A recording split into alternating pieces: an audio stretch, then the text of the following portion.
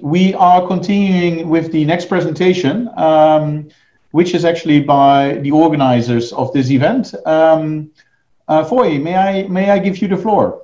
Sure. Thanks. Appreciate it. It's been a few hours, some good content so far. But as Jorij mentioned, we're going to talk a little bit about the organizers ourselves and some of the stuff we're working on. I'll start out just by saying something that's pretty obvious. I don't think any of us don't know this, that the scammers are winning. By and far, and we'll talk about this briefly again, there's little doubt that we're doing the good fight as a community. Thank goodness we're out here. We're trying to help, but it seems like we're fighting a losing battle. So next slide, please. Traditionally, one of the things we look at here, crime has obviously morphed and moved into this cyber community and loves it. Why would I go rob a store anymore? I'm going to need a gun. There's a chance I could get shot. The police are going to catch me. When you look at traditional crime, there's just plain and simple, a much higher chance of getting caught. One, there's cameras. They get pictures of you. They know who you are. When I get done, I got things I need to do something with. If I robbed a store and I got a bunch of bicycles, now I got to move these things. When we look at the online, this is the market that's growing and it's thriving. The opportunity of getting caught is so low. It's so low to enter the field of cybercrime. The investment on my side is pretty small. So providing these virtual services is the obvious way to go if I'm of a criminal mind. Next slide. Like we mentioned here, as you can see, when we think about it, a lot of these services are so easy to get into. Advertising, marketing, getting an SSL, advertising my goods or my services through Facebook or online supports, or creating a Ponzi scheme using the high yield investment that we talked about at the beginning of the sessions, are so easy for criminals to get involved in, and again, such a low cost to enter the field. Next. Now here we'll see, again, when we look at how crime has morphed, so a couple of statistics here. When we look at the cybercrime survey from England and Wales, just to start with, 33% of all crime was fraud. Looking at total fraud incidences, 63% of all fraud, there was no contact between the victim and the criminal. Generally they're using email, phone calls, SMS, some kind of prevented, ads that they've put out on the internet. Most of them don't actually interact face on face when it comes to fraud anymore. And over 50%, almost 60% of all fraud incidences were cyber related. Next one. So how can we turn the tide? When we're looking at this, what's something we could do as a community? First thing is we need to know our customers.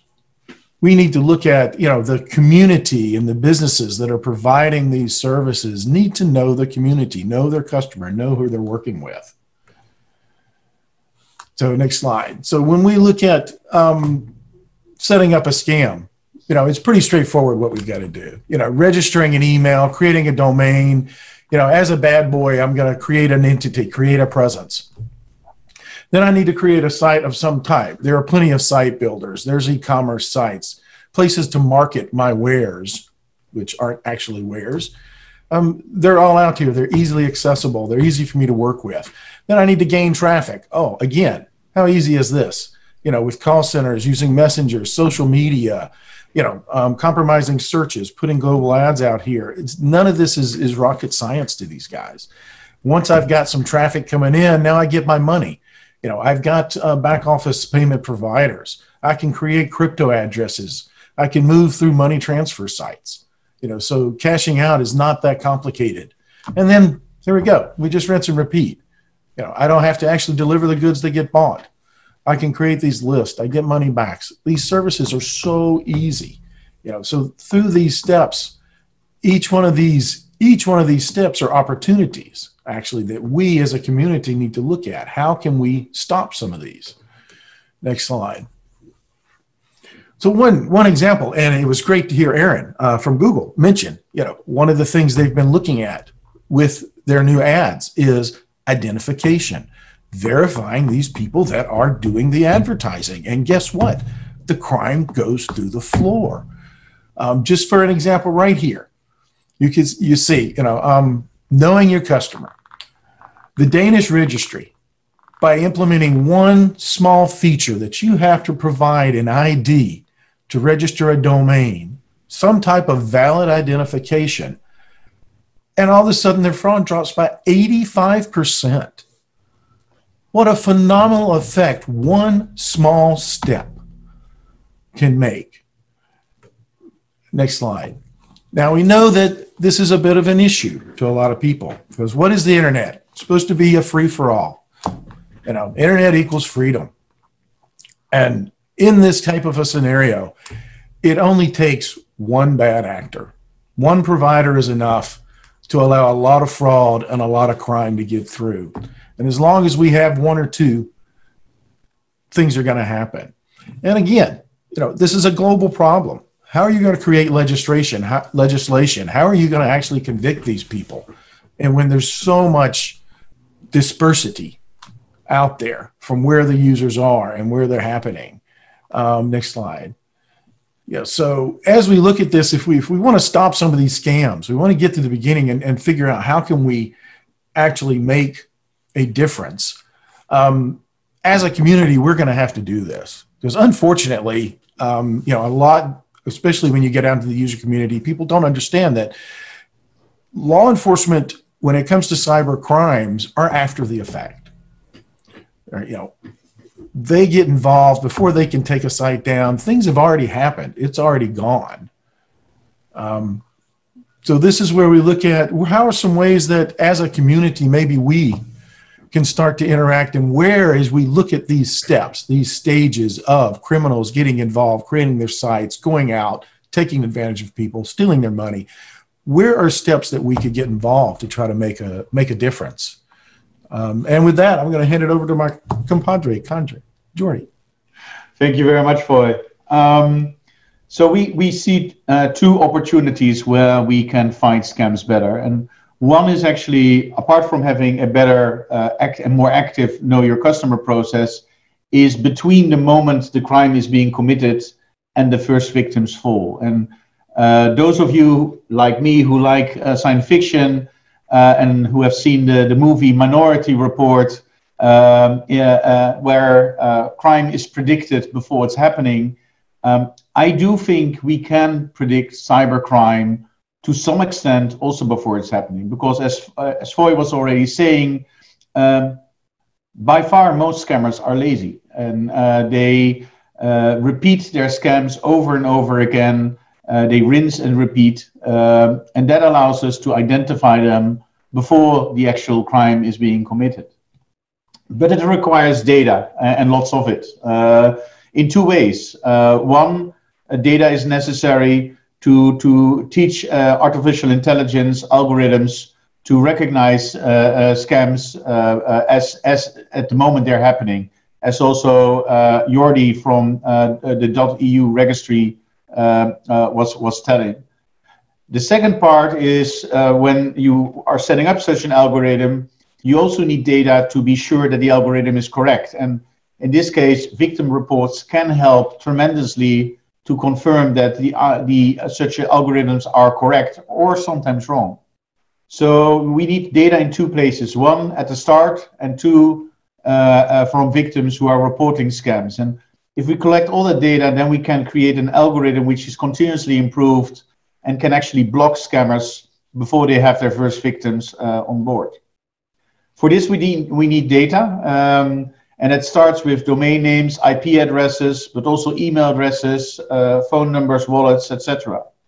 And there, I'm very happy to report that ScamAdviser, the Global Cyber Alliance, and the Anti-Phishing Work Group will start sharing all their data with each other to better fight scams and to identify them earlier so that they can be taken down or apprehended by law enforcement. And I'm very happy that we will make this move together. Each of us will share the data our data partners bring in, and this allows us to create the largest data set of cybercrime-related data in the world.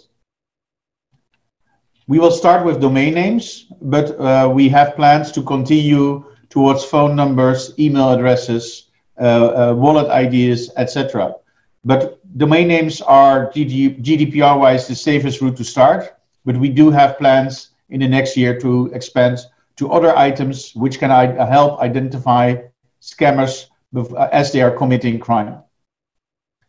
Our data partners have free access, and that allows our data partners to also fight in their own way the cybercrime they are reporting, but also getting back from the shared data sources.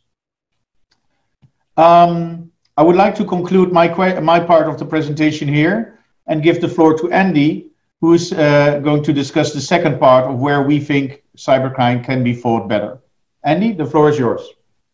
Thanks again, guys, and thanks again for the opportunity to be with everybody today. I'm afraid the real Tom Cruise couldn't be with us, so clearly I'm the next best thing that the guys managed to invite in. So I am going to give a little bit of a view on the future of maybe cybercrime, hopefully. So first of all, just to look at this chart here, which is a bit of an eye chart. So I thought there's no better way to get an audience who's been in Zoom for 3 hours excited than to show some hexadecimal domains. But what we're looking at here for the eagle-eyed amongst you is you will notice that, by the way, these are criminal domains which are historic that we spotted across some of our partners and some platforms we've helped to build. You will spot that many of these domains are copied across top-level domains, or TLDs as we call them. So the guys from Google, and especially from Jorij and .eu, talked about it's much easier to stop a domain going live, and to pick up on Jorij's point, think about what could happen in the future, than it is to suspend a live domain. So I think if I were to share domains with all of you in the audience where you could see these were criminal, you would know that those hexadecimal strings dot whatever the top level domain is highly likely to be criminal, and you should think about whether you let that go live on your hosting environment, on your domain, on your ISP, or other infrastructure that we've talked about so far. And by the way, there are lots of other domains out there, such as Andy's fake trainers, Andy's dangerous site, and what I would call human readable words. Clearly, none of these things are selling Versace handbags or maybe fake COVID vaccines, but who knows? So let's move on if we can, please. So we today are announcing a platform we've built, which we call Domain Trust. We've called it Domain Trust because the mission is to bring the trust back to domains. And as we said, APWG and ourselves and ScamAdviser either are or soon will be sharing data. And from the Global Cyber Alliance point of view, this data is specifically around cybercrime and around domains. But our hypothesis that we've proven by working with our partners, and partners such as CentralNIC and BT and ICANN have come on board with us with this project, is that registries and registrars will take action. So either not take a domain live or suspend a domain if they have sufficient evidence. And hopefully you've heard that from some of the previous speakers today. There are many sources of threat intelligence, but some of them are hard to share mechanically. An organization, a big organization in the UK, I won't name them, but their CISO said to me, he said, I'm always attacked by a domain in Panama, and I keep on emailing the Panamanian registry and they never get back to me. And I kind of think, I'm not surprised. They must have 50,000 emails a day in 20 different languages. We need to get mechanical and at scale around this.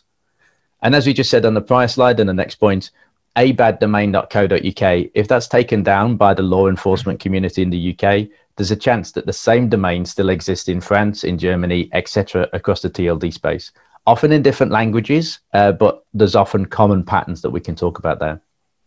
And to talk about a platform called Quad9 that many of you have heard of, that we co-created with PCH and IBM. If you point your DNS to 9.9.9.9, that platform helps you to be blocked before going to criminal sites. Because that's one of our partners. There are many domains, in fact, arguably 4 million domains every day that we know about, they know about, which are cyber criminal, that we could share. But also we could share with blocking sources such as Quad9, such as ScamAdviser, such as Cloudflare, to help to block these domains whilst the registries and registrars are making their decision. So if we move our slide forwards, please. So what is unique? Because some of you may have heard about these projects before, and hopefully one of the themes you've heard from many of the speakers today is that there are lots of isolated good examples of good work, whether in Europe, the States, Singapore, Hong Kong, of people doing things to take down criminals. But in some ways, this could be the route for all of those good conversations where we can share. So the first point is we mentioned that Quad9 and other blocking services help to give you a sandbox so we can prove to the community that a domain is criminal, nobody's reported a false positive before you take action.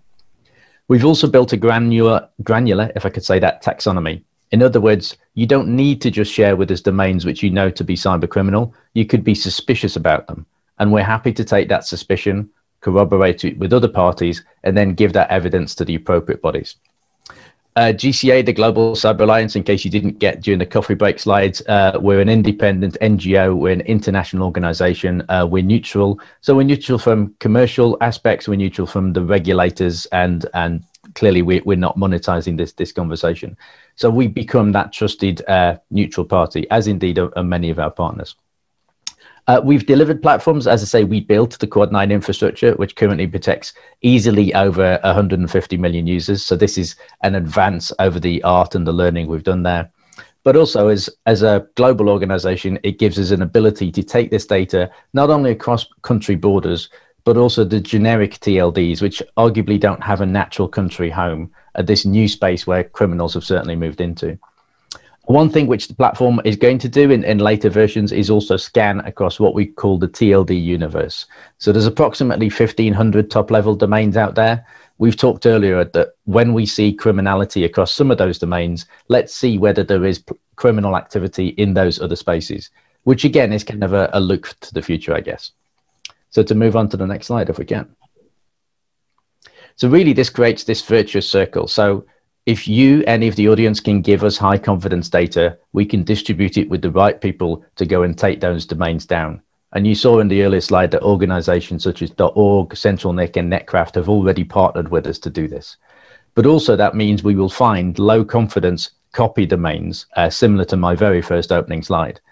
And by, again, many people sharing their suspicions around these domains, if we can aggregate that together, that gives us high quality data. So this is the corroboration, which again allows us to go and help other people to take down those criminal domains. And one thing I'd say is many conversations today, we've talked about fraud. People will talk about other abhorrent acts, whether being terrorism or paedophilia. You know, one thing to remember is the last person who's going to take their computer to the police is somebody who's into paedophilia or terrorism or other crimes. So GCA here are really focused on cyber. APWG, as the name suggests, and as Foy said, started with phishing and has moved further. And Jorij and many of the people today are into genuine, what we would call the wider group of scams. But overlap of that Venn diagram of people who commit one crime and therefore commit another. So when someone is buying the fake Versace handbag, is there a chance that malware would be downloaded to that person at the same time? The probability is quite high. So again, this is one of the things we want to investigate as the project moves forward, as opposed to the launch day today. So to move on then, please. And then there's a bit of a snapshot at the taxonomy. So we will classify people A, B, and C according to the investigative and legal capability. So typically A would be law enforcement, and many of the people who we've heard speak before hopefully would be interested in this. B would be the kind of telco registry, people who got a large SOC and a large investigative power, and then clearly C would be, let's say, spam list providers or people like that. And then the taxonomy allows people to say, number one is this is definitely criminal in their opinion. Number two is probable, and number three is suspicious. But what we've also included is a -1 category. So this would be if you're investigating a crime and you need it not to be taken down because you wish to gather evidence, please flag it as -1. Or an allow list, so sites which we don't want to take down, such as APWG or the BBC or indeed Google and other ones which we really want to be safe about. And that helps other people's analytics and artificial intelligence to give a reference point, for want of a better word. And also there may be what we could call collateral damage, otherwise known as false positives. So if something goes wrong or somebody makes a mistake, it's really important to be able to fess up, for want of a better word, for the contributors of data to put their hand up and flag it as -1 so that no inadvertent damage happens to that domain. So what do we need? We need domains. We need people to tell us how we've got those domains, to declare the source.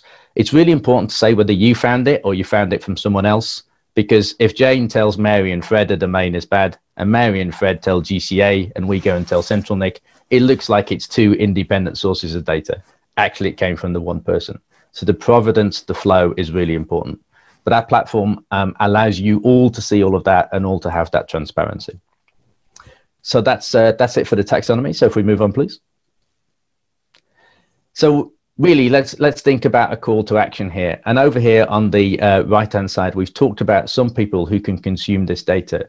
So the registries and registrars, some of which are partnered with us already, would be interested in this.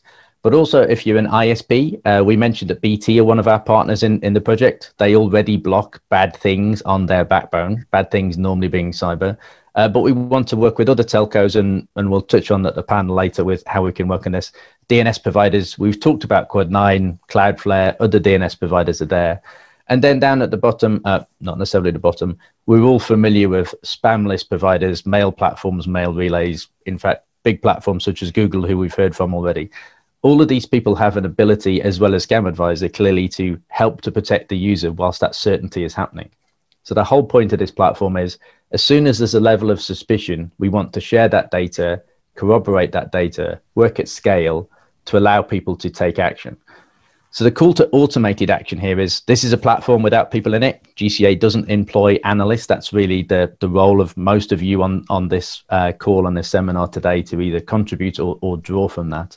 But really the call from action for today is, many of you, and indeed in the Q&A as we've been going through today, have said, what's the solution to this on the global scale? How can we share this data? How can we join these things together? So we, GCA, have built this platform with our partners. We've partnered with APWG and ScamAdviser, and some of you on the call today to help to move that forward. We'd like to hear from many others of you. And I think the commitment amongst the three of us as the leaders of these organizations is that if you give data to either of our organizations, we will make sure that it is appropriately shared amongst the rest of us. Which really is to say, we'd hope that you would join our circle of trust, as we've called it, as I should call it in air quotes. But I think at that point, Jorij, if I hand back to you to close us out, please. Thank you very much. And also thank you very much to Foy. Again, please feel free to contact any of us if you like to share data with us and to fight scams better.